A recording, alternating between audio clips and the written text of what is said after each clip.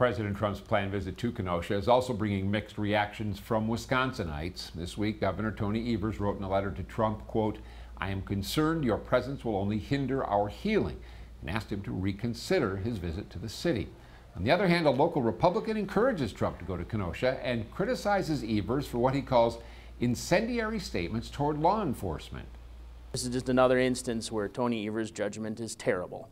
And we believe that the people of Kenosha are looking forward to having their Commander-in-Chief, the President of the United States, come to their city and show that not only he but the nation cares about Kenosha and the people of Wisconsin and cares about rebuilding it. However, a local Democrat agrees with the governor and believes Trump seeks to divide people, not unite them.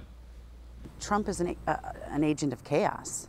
Him coming here, he's doing this to stoke his base. He doesn't want healing. He doesn't want us to be better. He wants us to be divided because that's how he thinks he's going to win. And I think it's selfish, and I think it's dangerous. The president's opponent for re-election, former Vice President Joe Biden, has accused Trump of rooting for violence during unrest in Wisconsin.